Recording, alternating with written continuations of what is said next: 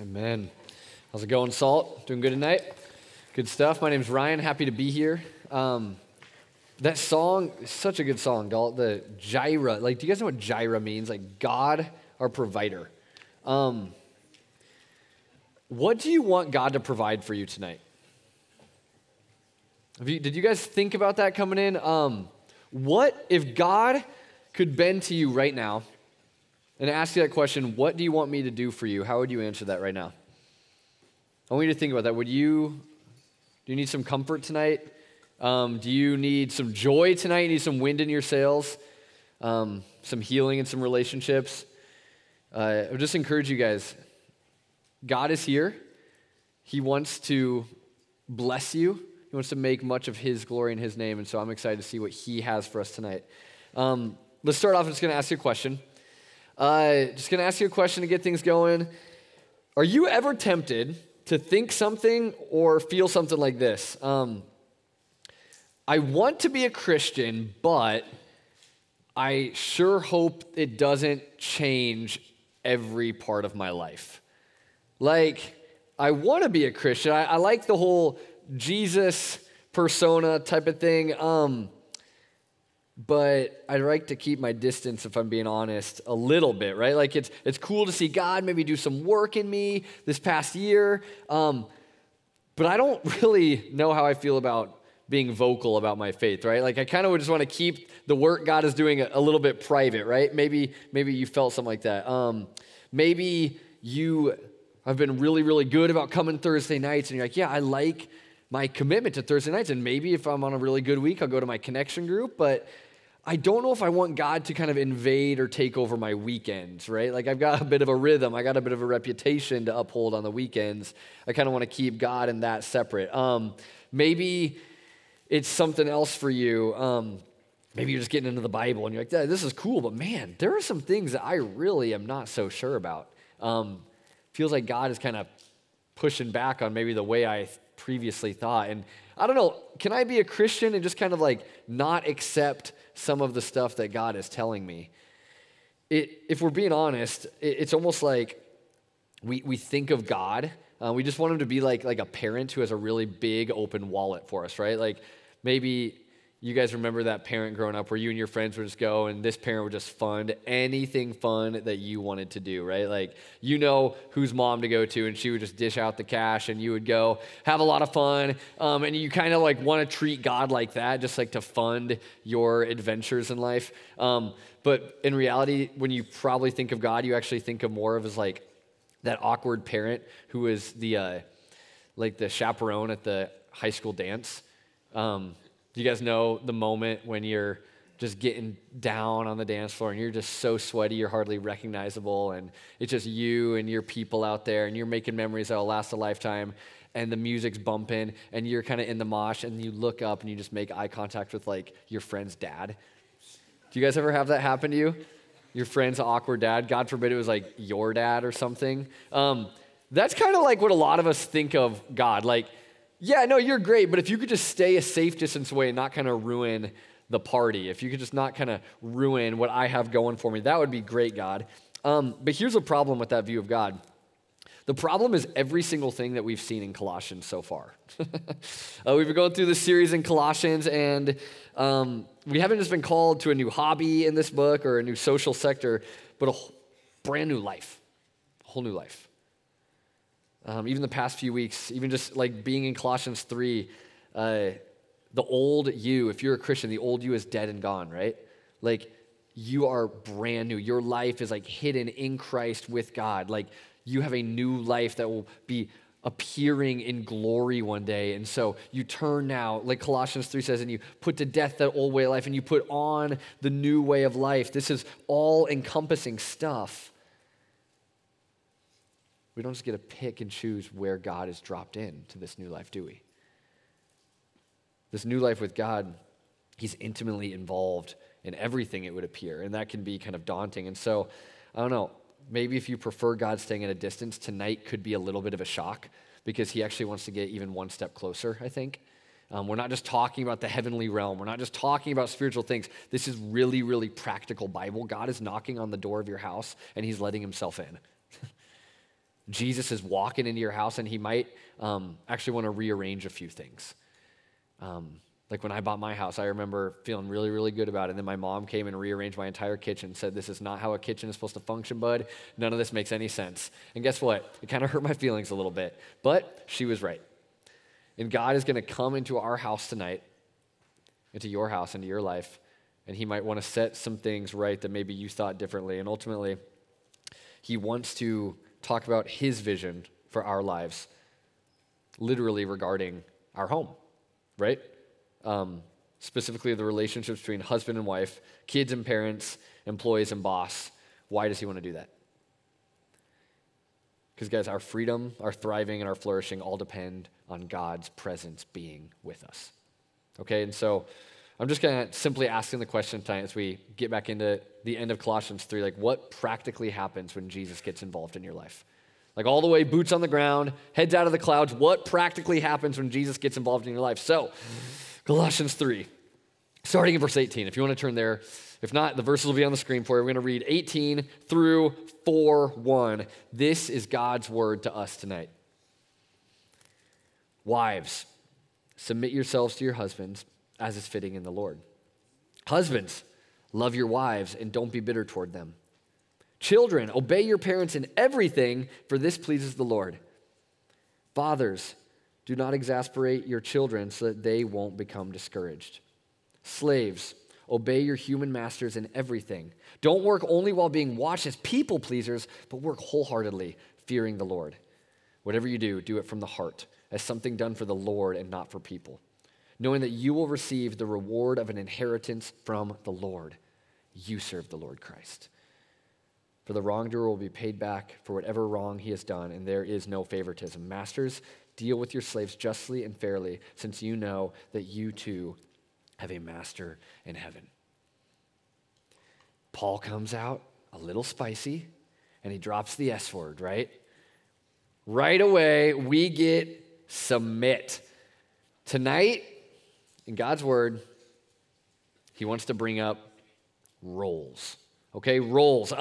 There's nothing wrong with the idea of roles in life in general. We all agree with that. Ask any football team, ask any musician that is a part of an orchestra or a band. We all agree that roles have their place in life. Specific roles, specific giftings, all of that stuff. Well, the problem, I think, is not that we don't agree with roles. It's that we're obsessed with our autonomy and we don't want people to tell us what to do. That's the culture we live in. That's the air we breathe. That's the water we drink. The issue when we hear things like women submit, men lead with sacrificial love, guys, it's that when we hear that, we start to assume these are value statements about us. We start to assume that the way we get value in this life is from our roles. But that's not what's going on here. Let me start by reassuring you guys something really, really, really important. In God's eyes, men and women are identical in value.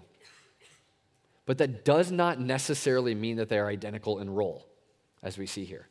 Identical in value, but that does not mean necessarily that they are identical in role. Actually, they are different. And the value that we need, guys, like the value that you were created to receive from something outside of yourself, right? That thing that makes you feel whole that you can't seem to just get on your own. The affirmation, it's not achieved in our job title, in the prestige that you gather for yourself, or just like anything else that you can find in the world. It's not actually from there. For the Christian, our value comes from God himself. Our value comes from God for the Christian, who created us, men and women, differently, but equally, on purpose, okay? Right? The idea of women being submissive helpers, as we say here, and men leading in love, those actually aren't bad things, believe it or not. And stick with me on that. They're not actually bad things. In fact, God made us that way on purpose, and you can see it all the way back on page 1 of your Bible. Right? Like when we go all the way back to the garden narrative, the creation narrative, the stuff that we think is so old it doesn't really matter. Well, I think even in today's day and age, and especially tonight, it is immensely important, and it matters a lot. And so here's what happens. God creates. And he creates man. He creates Adam. He blesses him. He gifts him an entire world, horizon to horizon of blessing and garden and trees and food to eat. And he says, just go nuts, have a ton of fun, take care of all this. And he just has one charge, right? Like just don't eat of the one tree in the midst of the garden. That's not for you. But horizon to horizon of blessing, everything else is for you to enjoy. Go have fun. He charges Adam with that very serious and very fun charge. And after the big charge, he brings Adam definitely his best gift yet. Don't just enjoy this alone. I'm bringing you a helper suitable fit for you, somebody to enjoy it with you. He brings him a wife, right? He creates woman. He creates Eve, the greatest gift by far. And before the happily ever after and the marriage bells ring and all that could ever actually get started, the villain comes on the scene. You've heard it before. The villain comes on the scene, and what he does is really interesting. He attacks directly at God's original design. He doesn't go to the man who received God's words, God's commands. He doesn't go to him to try and debunk him. He goes to Eve. He goes to the woman twisting the words that her leader, Adam, failed to communicate to her. God entrusted Adam with this charge to communicate to his bride. And his bride, Eve, was deceived. Genesis 3:6, I'm going to put this on there. After being deceived, it says that she took some of its fruit and ate it, the forbidden fruit. She also gave some to her husband, who was with her. Underline that, who was with her, and he ate it. And then just a few verses later in verse 9, it says, so the Lord God called out to the man and said to him, where are you? Okay, Eve was deceived, and the man sat next to her as he watched sin and death enter the world. And who does God hold responsible? He goes straight for the leader, and he says, where are you? He goes after Adam first. And now back in Colossians 3, we now are charged to believe that God's original design is for our flourishing. That's what we're charged to believe. We're to fight the women's propensity to lead out over the man and instead come back under the man in support. In marriage, we're to fight for the man's propensity to passively follow and to get back onto God's original path for blessing that he promised them. And so let me unpack these roles a little bit, guys. He calls the woman to submit, the big S word, I know, and it doesn't sit well in our ears. It doesn't feel good necessarily, but that's not on the word. I think that's just on us a little bit, and potentially us for not doing a good enough job maybe explaining this high and noble calling. Right back in Genesis, he's called to be a helper. That's what the woman was created to be for Adam. He couldn't fulfill his duty in the world alone. He needed a helper. And where our culture has twisted those words of submit and helper into a less than synonym, God's word doesn't do that.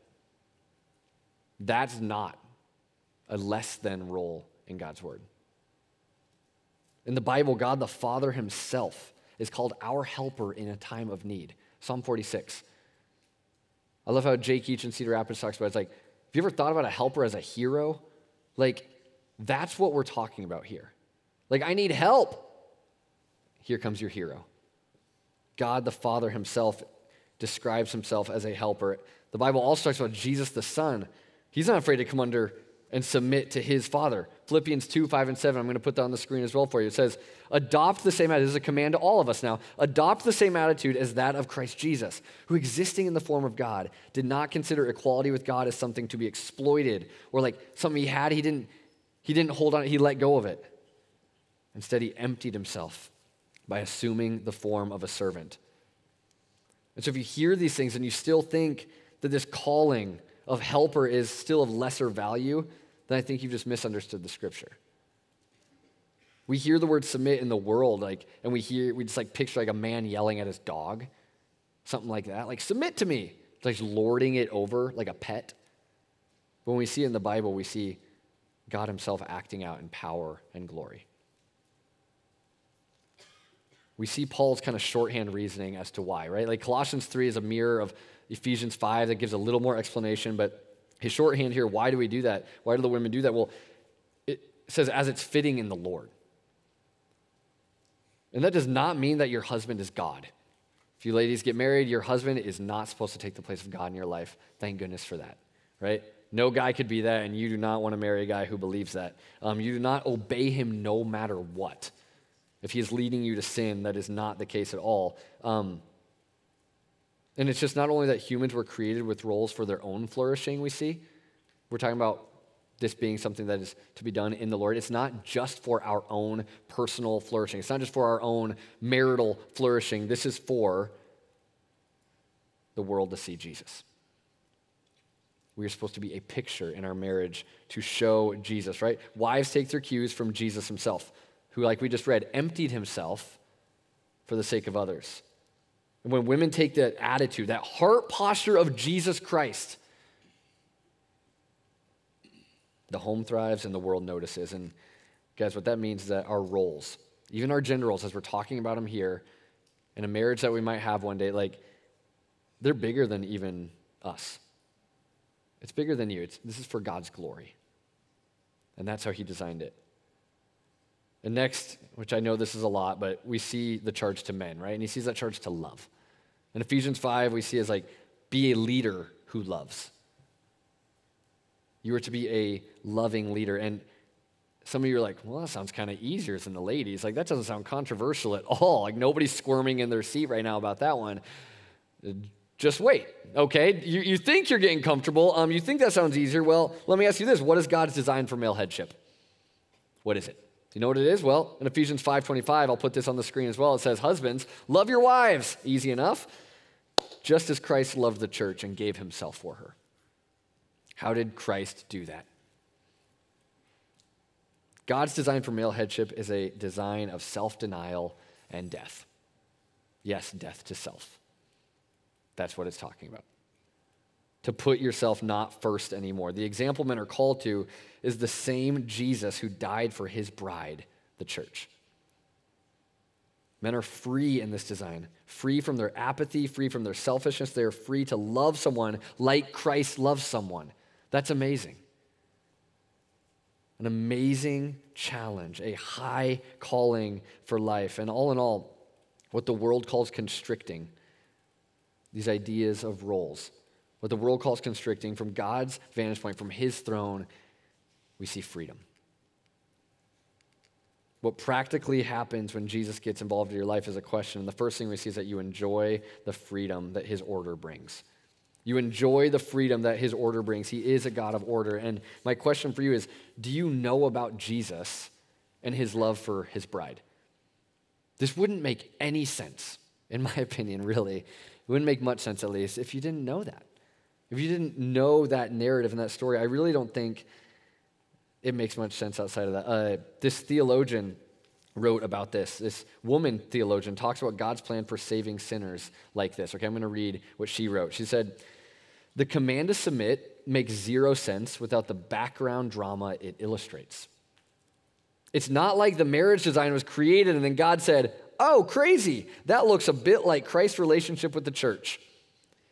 A marriage was created and designed for the very purpose of illustrating the cosmic story of redemption.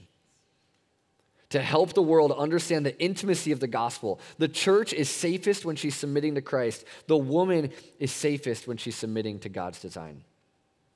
I love knowing my role in this illustration. Clarity is freeing. But I'm empowered in my role when I discover that Christ played the role I'm called to play, the one in submission. Guys and ladies, are you a part of Christ's bride, his church? Are you a Christian? It is the safest and most joyful place to be. And I know some of this, guys, tonight, I even heard some people kind of looked ahead and were like, oh my gosh, I'm so nervous for tonight. Don't be nervous. But I know some of this feels bold, and let me just kind of gently ask you a question in the midst of all this. Like, what would it look like for our obedience to come before our feelings? Like, what would it look like for us to actually, no matter how we feel about it, like, submit ourselves under God's word, even tonight? Like, ladies, let me talk to you. Like, could you ever see yourself, just dream with me for a little bit. Could you ever see yourself being a supportive hero to a guy who loves you in an Ephesians 5 sacrificial, loving type of way? Absolutely. I would hope. Absolutely. Like, who doesn't want to come under sacrificial love? Like, get this, you might be more gifted than him. The person that you marry one day, you might be more gifted and talented than any single guy in this room, but by God's Spirit living in you, you can still have the heart of the hero on the cross. God's Spirit is in you. You can do that. Do you know what the word submit, like in this original context, it was mostly used as a military term? If anybody tells you that you need to be weak and submit, they have flipped the entire thing on its head and have completely missed the mark. This requires a strong, very, very strong, secure woman to be able to fulfill this role. Who are you following? I want to ask you that, girls. Who are you following? Who are you following on your phone? Who are you beholding? Because you're becoming what you're beholding, right?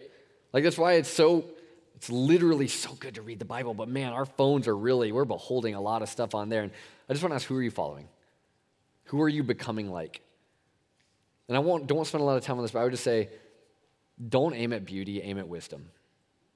That would be my charge for the young ladies here. Your calling is going to take courage, but it will be blessed all the more. And guys, I want to talk to you too. Could you, just dream with me here, could you ever see yourself laying down your life for a woman who has a Philippians 2 heart? I sure hope you could. You might, let's be real, you might be the most insecure average leader ever. You might be the most unimpressive, insecure guy that you know, but there's no more excuses not to lead. That's what Adam did in the garden. God said, where are you at? I said, what happened? He said, my wife, it was her fault. No more. You have the Spirit of God in you, and that gives you power and that gives you courage. And so hear me say this also. Stop trying to get girls' attentions with your muscles and your money. 2 things that every guy wants more of. Stop trying to get their attention with that. Because the girl that you actually want to marry, the woman that you actually want to marry one day, will not care about those things. She will care about your character. And that matters. Man up. But man up like Christ. That's what I wrote here. Serve, and serve some more. Be a servant. Do you ever wonder why you feel so empty when you are stuck in cycles of porn? It's because you're doing nothing but loving yourself, and that's not what you're called to do. You're called to sacrificially love others. Don't sit around waiting for the perfect girl who just lets you watch Red Zone for 12 straight hours every single Sunday. That's empty. Be the type of man that cares deeply for others, who is rooted in God's word. No transition, hard turn, next part of the sermon.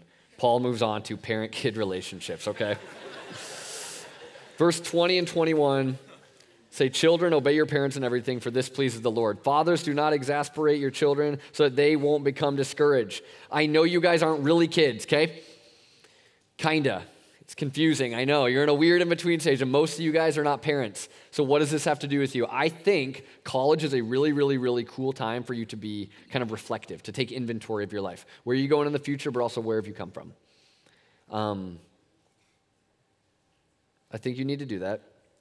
And I don't want to over-explain these verses necessarily, but I do want to say one thing. I know there is a lot of people in here who had a really, really hard life with their parents. I just want to address that. The pressure that they put on you, that crushed you when you couldn't perform for them, the expectations of beauty that you could never live up to, maybe as a sibling you couldn't live up to, the harsh words that you kind of maybe still hear and still kind of sting a little bit when I say that. This was a lot of your experiences. You didn't see this plan of God's marriage ideal, like you didn't see that played out in your life, at your home.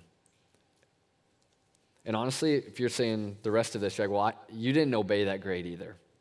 There's brokenness all over your home. And why should you? Imperfect parents, imperfect you, who really cares? I'm saying, well, maybe God cares, according to this. Maybe God cares. And guys, you see, the word tonight, what we see here, it doesn't just like give us a license to just be obedient and submissive to our parents when we feel like it. But it gives us a different motivation altogether. Our motivation is for the Lord. The Lord who is our perfect Father. What practically happens when Jesus gets involved in your life, guys, is that you can live to please your perfect Father who loves you. You can live to please your perfect Father who loves you. And like, do you know what God is like as a father? Like maybe you just heard that phrase up, but you don't actually know what God is like as a father. Like he's the prodigal son's dad. The story where the dude just goes out, gives his dad the middle finger, takes all of his money, goes and lives lavishly, hates him, spits on his face, rubs his name through the dirt, every single thing you could do to betray him. And this is still the dad who sits up waiting for you to come home. And when you do, he doesn't just give you the cold shoulder, but runs out to meet you and tackles you and smothers you in affection. That's what kind of dad God is like. If you're a Christian, this God that I'm describing is your father. You are his son. You are his daughter. Every longing that you've had in your life just to hear like, I'm proud of you, son. That you're still waiting to hear. Maybe that has a purpose. Every like hug or like act of affection that you've never actually received from home, maybe it actually has a purpose. The purpose is pointing you right to God right now. Your longings are not an accident. They're put there on purpose. They're not missed. God is here and he wants to love you tonight. Practically speaking, I wonder if there's some of you guys who have come to college and have come to Christ and have fallen in love with the Lord, and you're looking at this and you actually might need to forgive your parents for something. Or you might need to ask forgiveness from your parents for something or another. I'm not saying they deserve it. Nobody actually ever does. But I'm saying we aim to please the Lord. Keeping with the hard transitions, our final piece tonight. Going on to the next verses, we're talking about slaves and masters. Just when you thought you couldn't get any more uncomfortable, right? Employees and bosses. This is what verse 22 through 4:1 says, and I promise it will not be uncomfortable for long. He says this, slaves, obey your human masters in everything. Don't work only while being watched as people pleasers, but work wholeheartedly fearing the Lord. Whatever you do, do it from the heart as something done for the Lord and not for people, knowing that you will receive the reward. Circle this whole verse. You will receive the reward of an inheritance from the Lord. You serve the Lord Christ. Wrongdoer will be paid back for whatever wrong he's done, and there is no favoritism. And finally, masters, deal with your slaves justly and fairly, since you know that you too have a master in heaven. What's going on here? Well, guys, let me just take the tension out of the room a little bit. We're not talking about American, Southern, old school slavery here, okay? Paul is addressing the home, right? Like we see that even in our heading, like God is talking about the home. And these homes, they had a lot of people in them, not just family, not just your kids and your spouse, but like people who worked in your home, like household servants. And what most homes had these people there, these servants that, yes, they weren't free people. They owned the rights to these people. They were enslaved. And plenty of slavery, I'd also want to say I'm not making light of it, plenty of slavery was brutal in this time. I'm not making light of slavery. I'm not condoning any of that. But this is more like a paid employee. It's not a perfect parallel, but the closest thing that we can actually think to it in our culture today is more just like a boss and his employees. Okay? And so when Paul is saying that, this principle, it's like students to professors, children to parents, employees and bosses, he has something to say to these servants in this role. Revolt and run away? No, he doesn't say that. Submit, obey. When your boss is cool. No, in everything. Okay, the new life that we have in Christ, it liberates us to do something pretty stinking wild, guys. And this really, really speaks to all of us. Okay? Pretty wild. We can be the hardest working people and the most carefree people ever. How is that possible? It's because we know from this, we know in Christ that we are not actually in the end working for our bosses or our professors anyway. We are working for God. We are working for the Lord. And because of that, we don't work for the approval of others or to impress them. And we don't really work hard when someone is looking. God is always looking, right? Because we love him, and more importantly, because he loves us, we grind, and we do it with a smile on our face. What practically happens when Jesus gets involved in your life? Well, guys, just imagine this. You are free from the exhausting pursuit of people-pleasing. You are free from people-pleasing. And guys, I have been behind enemy lines of the people-pleasing capital of the world. I used to work at Chick-fil-A and in high school. And I'm telling you, 90%, did anybody else work here? I don't want to call anybody out. I'm so sorry. But like 90, besides you, the other 90% of the workers at Chick-fil-A, the whole my pleasure thing is a phony, fake facade. I promise you that. Just kidding. Maybe just the people I worked with. The idea that you should put on a face to make people like you, it might make sense when you're selling chicken, but what an exhausting pattern. What an exhausting way of life that is, isn't it? Just to live so people will like you. Just to live to be impressive.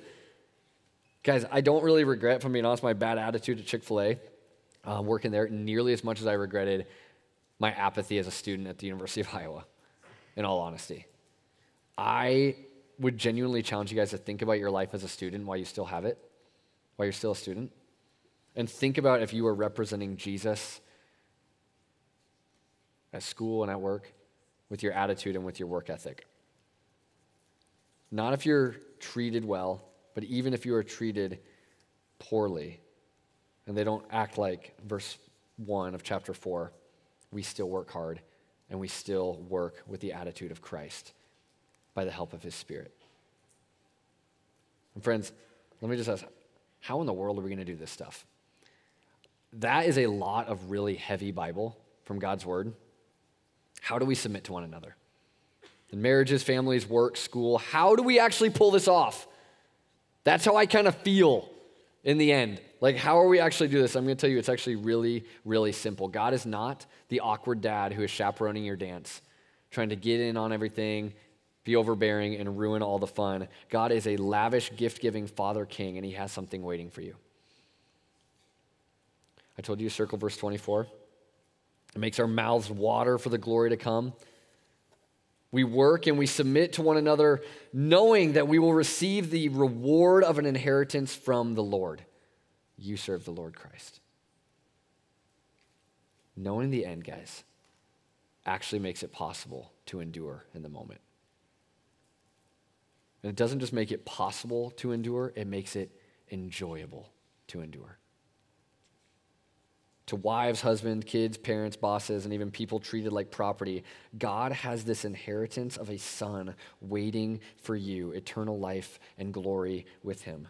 Where no matter how you performed for him in this life, guys, hear me say this, if nothing else, no matter how you performed in your life for him, no matter how many times you think you let God down, his love remains the exact same for you, and it is right there for you tonight. And no matter how hard it may be to obey when our feelings aren't quite matching, we look to Jesus on the cross, who obeyed to the point of death. And we see that he is bringing us home by his blood to life eternal, full of joy and full of celebration with him. We look to Jesus, guys. That's where we go from here. So I want to pray for us. I want us to worship and respond to this good word from the Lord and go out of this place with joy. So Lord, thank you that we are safe under the word of God, that we submit there first and foremost. That God, we know you are looking out for us. You love us. You cherish us. You lavish your love upon us. You give us gifts. You have an inheritance and a reward waiting for us, God, that I know for one I do not deserve. I know nobody else here believes they do either, God, but we are receiving the inheritance of Jesus Christ himself. God, if there's anybody here that just feels convicted tonight, would we just trade together? Would we just reach our arms out tonight and just trade our sin, our disbelief, our shame, our embarrassment, whatever it is? Would we trade that for this inheritance? A trade that you are faithful to keep every single time. So Lord, would you let us leave this place, even if we're wrestling with some stuff, God, would you let us leave with joy and a smile on our face and our hands lifted high saying, God, I love you. Because God, you loved us first. Thank you for that.